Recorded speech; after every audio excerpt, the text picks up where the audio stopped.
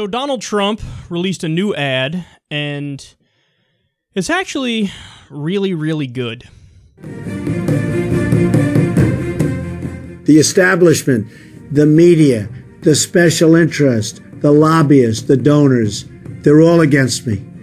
I'm self-funding my campaign. I don't owe anybody anything. I only owe it to the American people to do a great job. They are really trying to stop me. Everybody knows it. Everybody sees it.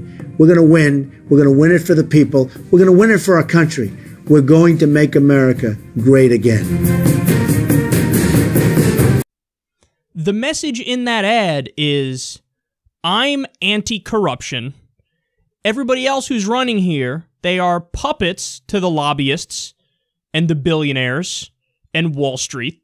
And they're going to do their bidding. I'm not going to do their bidding. I'm financing my own campaign. I'm in this thing for you guys. I'm in this thing for the American people. Now, again, you and I disagree with that. We think he's a narcissist and he's a buffoon, and he probably doesn't even know what policies he would really push for once in office. But that message is something that resonates across the board. And the saddest part of all this is that the people on the right fucking clueless as to, you know, why it is he's doing so well. And when I say the people on the right, I mean the other candidates in this respect. They're like, I don't get it. Why is he doing so well? 'Cause of that. 'Cause of that. Now, there's other things, too. His over-the-top confidence and arrogance, and he's this authoritarian figure, this daddy figure that people on the right like to latch onto. He also contradicts himself all the time, which is not a downfall in a Republican primary, because they just read into what you said, whatever they want you to have said. They'll pick only the good stuff that they like. But this is one of the biggest parts as to why he's doing so well, is that he says stuff like this. And everybody else on the right's like, I don't get it. I've been taught my whole political career that the best thing to do is to sell out to the big money interests. That's what I've been taught. So what is this guy's coming in here and turning everything over, flipping politics knowledge 101, insider knowledge 101 on its head, and I don't even know what the fuck to do. Marco Rubio, the last time Trump made an argument like this in one of the debates, Marco Rubio argued against him on this point in the debate. You fucking idiot, that's not what you're supposed to do. Because everybody's going to look at you like, what? What he said is indisputable. I mean, obviously, you shouldn't be listening to the big money people that give you stuff.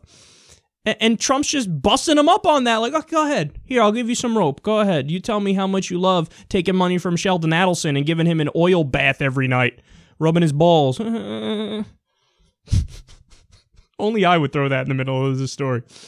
No, but this is going to resonate. And, you know, as I heard this earlier today, my hands were on my head and my jaw hit the ground. And I'm like, oh, my God. He's probably going to win the Republican nomination. Like, I've said this before up to this point. Like, I've said that he's the guy to beat. He's the front runner. Today was the first time it actually hit me where I was like, no, I think he's probably going to win. It's not just his race to lose anymore. It's probable that he wins the nomination.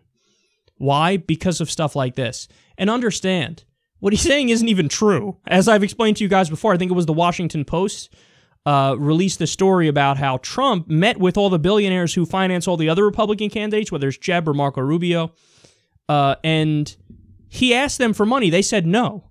And then he's like, okay, now I'm going to go hit the campaign trail and argue against this corruption and the billionaires giving him money. So he only said no because he was rejected by those people. So he's only against it for that reason. So it's all a charade. He doesn't really hold this as a conviction like a guy like Bernie Sanders does. But either way, that message is going to resonate. Either way, people are going to go, okay, that guy's for me, so I'm for that guy because he's going to do what I want, and he's against, you know, the fucked up system in Washington. People underestimate, man, just how much everybody hates these insiders and this Washington establishment culture of corruption. There's a reason why in all these polls you see like 13% of the American people, you know, have a favorable view of Congress. And then all these clowns on the right go out there and they're like, vote for this guy because he's the most pro-establishment. What the fuck? But nobody wants that. What are you saying?